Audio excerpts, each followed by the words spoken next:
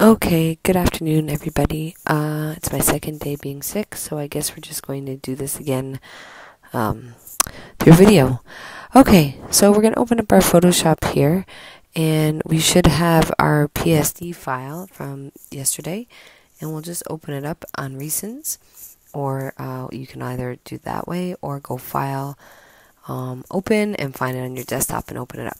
Either way, you should have two different layers, one the original which is locked and the other one which is the merged version of all of the symmetry that we've done.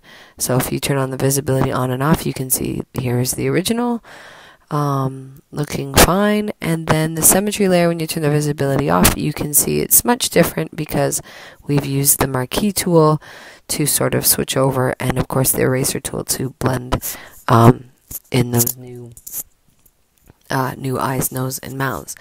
Alright, so now we're going to get onto the skin edit, and some of the stuff we'll be kind of familiar with because we've done it in Lightroom already, but it's just a new way of doing something we already know how to do.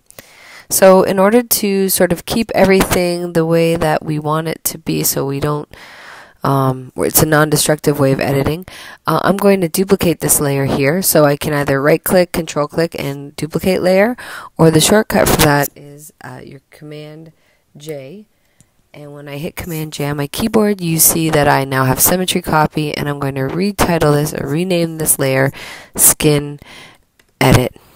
Okay, so again, that was just Command J, or you can right click or control click on it, and you can see if you right click or control click, you just can duplicate layer. But the shortcut on that is Command J.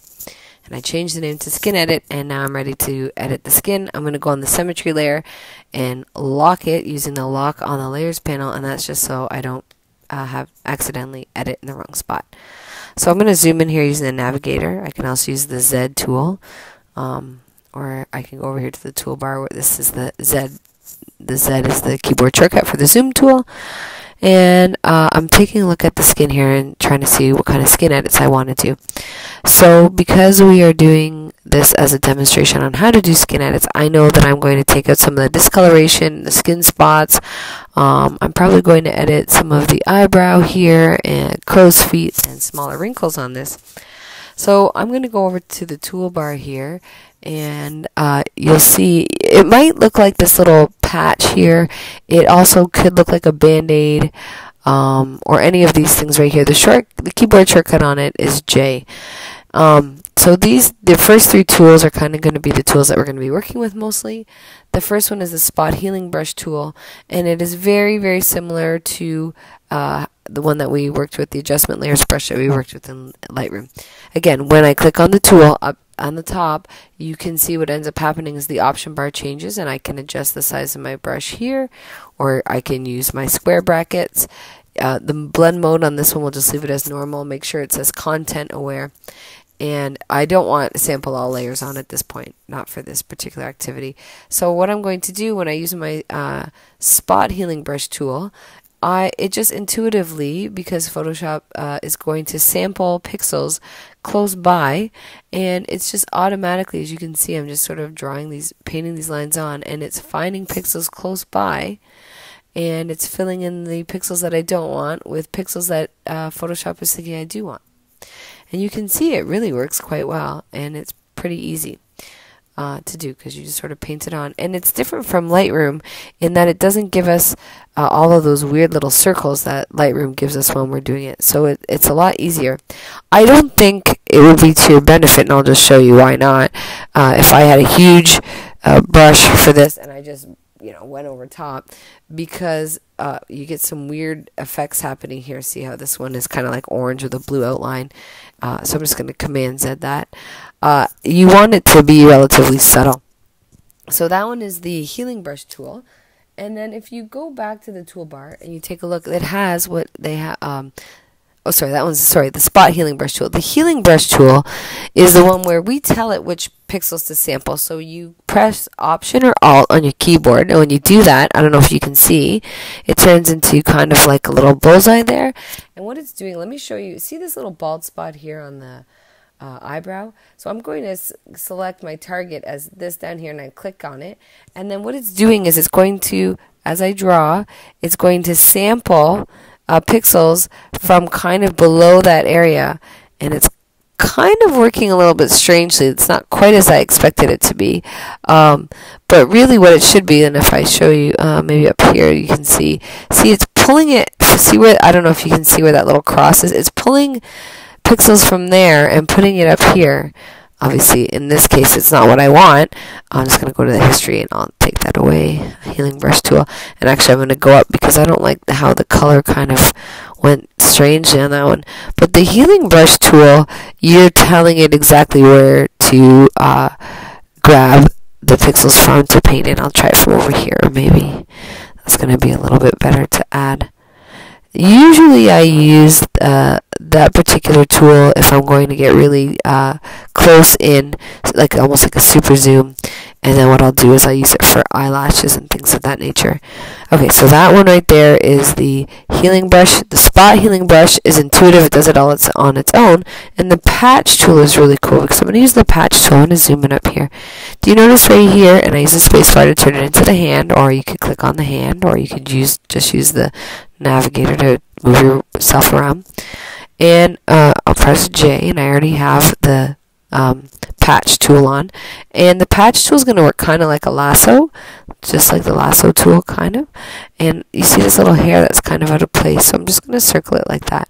Now, this is what's selected. Now, if I grab it and just move it, what I have done is I've said I want it to have these particular pixels and not the pixels I have. And when I'm done, again, the way that you get rid of your marching ants or what you selected is just Command D, and that's not too bad.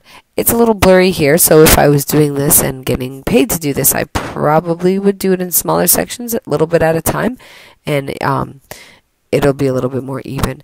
Now, what I'm going to do is I'm just going to keep going in here, and I'll just use, and I like to work actually in a pretty close zoom. Although this isn't as close as I normally would, but that's okay. I'm just trying to do it as a quick demonstration. And I'm just going to go in. I'm going to get rid of some of the areas that are a little bit wrinkled. And I want you to give it a try to each one of them. The spot healing brush, the patch. I'm just going to move down here. And the healing brush tool. Right here, I think I'll use the patch. I think that one probably works the nicest for this. I'll just circle this area right in here. See, so I just circle it, and I tell it where I want to grab the pixels from. And when I like what I see, just Command D. And actually, if you look on the patch, you'll see here it says Content Aware, which we want to use. The structure is sort of how unfeathered we want it to be, and the color is how close to the color we want it to be. So I'll show you that a little bit later on. So get rid of this one. And I want it to kind of be like that. Maybe I'll go like that. And go over here, take that one out. Go over here, take that one out. See, this is kind of a strange little... I just want to make it still look like skin, but make that skin a little bit more even. And there we go. Let me go over here too. Take this one out a little bit. Oh, maybe this right here. Don't discolor it. Like, don't take the color totally out. That's not what we're doing right now, currently. That'll be for another day, but we can still kind of try to make it as blemish free as possible. Again, this one's the patch tool. And I'll go back to the spot healing brush tool. And let's see. I'll make sure I have it on Content Aware. And go down.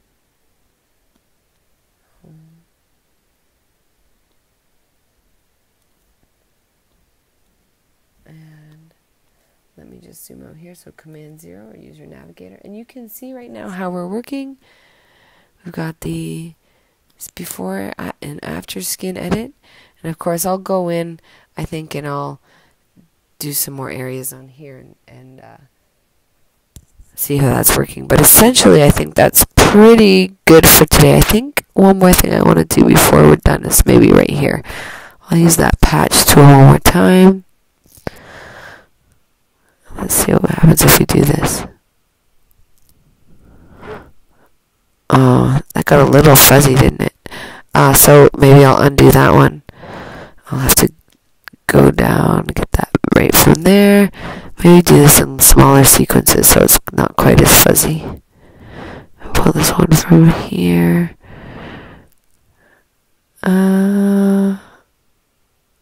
Let's see how that one works out. Maybe pull this one from here. I just deselect and I'm going to Command 0. Oh yeah, that's something that we're going to have to go over and fix. I don't think that one worked too well. So let's zoom in. Press the Z. And let's see. I'll go over that, I think, with the healing brush tool. So the healing brush tool, I'm going to option so I know where I'm sampling it from. And I'll option click there. Option click there. See, you can see where it's kind of, because the little cross as I'm doing it, see the cross at the top right above the brush, it kind of gives you an idea of where it's picking those pixels from. So it just gives you a little bit more control. There we go. Maybe let's option click from here. Actually, let me option click from over on the side and bring that over a little bit, and then Command 0 out. Okay, so you still see I need a little bit of work there, but that's something that I think we're not doing too poorly at this point. So take some time, and then when you're done all of these ones, again, you just want to Shift Command S, so you're saving it as a PSD, and then spend some time on those skin edits. And then I think I'll go in and do some burning and dodging with you just after that.